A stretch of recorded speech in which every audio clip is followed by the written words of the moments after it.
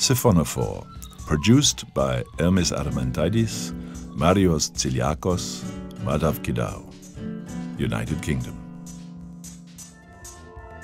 Float in the air. Biomimicry is a way of binding technical innovation to careful observation of nature. Siphonophore draws inspiration in functional and formal terms from the homonymous aquatic organism and explores the notion of self in a complex system of highly integrated individuals, as well as the emergence of behaviours through the interaction of the individuals with each other and the environment. The aesthetically alluring creatures are so unique and different within the installation's landscape, it's like discovering fascinating visitors from outer space. Floating balloons, wires, sensors and fans create a delicate, holistic piece of touching interactivity.